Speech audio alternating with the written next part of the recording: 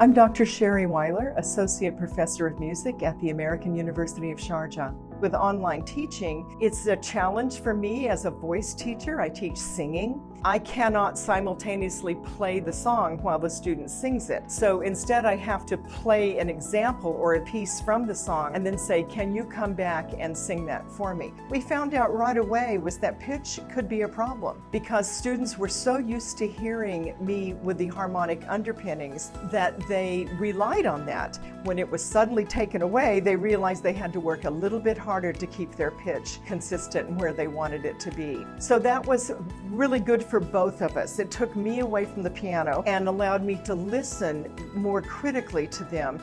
And it took the piano away from them, which allowed them to challenge themselves to be better with their pitch.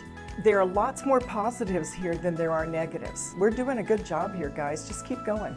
Ma'asalam. Bye. Bye-bye. Bye. She's a great kid.